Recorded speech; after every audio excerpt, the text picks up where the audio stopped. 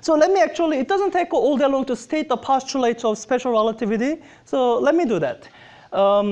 So this, the very first thing I wrote here, this is actually the first postulate of relativity. So instead of principle of relativity, let me say postulate. I want different color. Let me not do red. Let me do. So we are now going to call this postulate of relativity. How many here know what the word postulate means? Like hypothesis. Hypothesis? It's well, it's close. I like to call it fancy word for guess or assumption. In mathematics, they call it axiom. Like there's an axiom of linear algebra or something. Or there's something called the axiom of choice, which is somehow important in set theory or something. And all they mean by axiom, I mean, they also, another highfalutin sounding synonym for axiom is self-evident truths.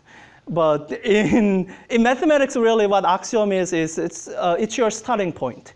And in abstract mathematics, from those starting points, you prove everything else, like lemmas, theorems, etc. In physics, I guess, in science, hypothesis would be like a working guess to what might be going on.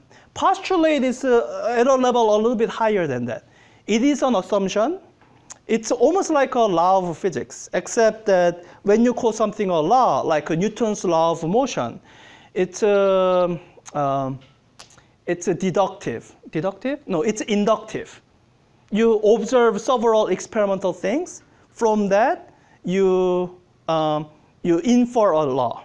I think that's called inductive, right? Yeah, inductive. Yeah, or deductive. I forget. I don't know. Postulate. This is our starting point. This is our assumption. This is not so.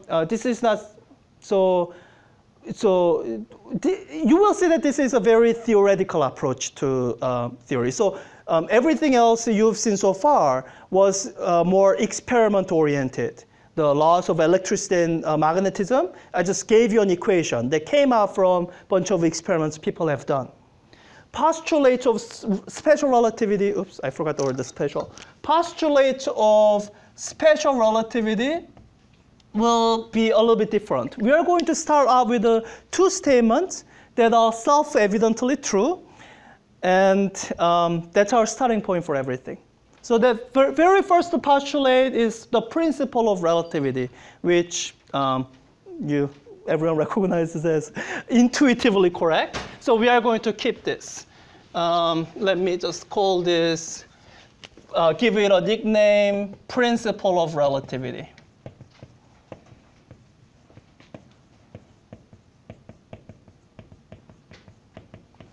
And the second postulate of special relativity is what we started the class with, that when you look at speed of light and you assume principle of relativity is correct, and you assume Maxwell had it right when he derived this speed of electromagnetic wave without assuming an ether, then this also has to be true.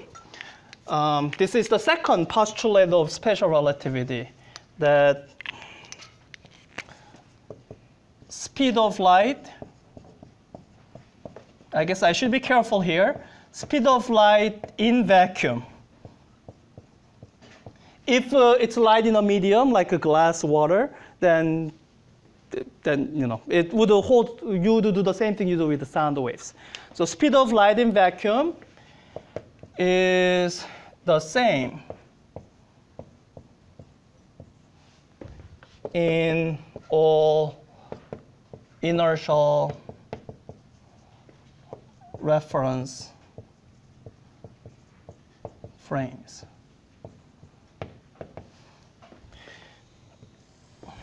So I don't know, let me give it this nickname. This is my favorite, the nickname I like to give to this one. I would call it correctness. Correctness of theory of electrodynamics.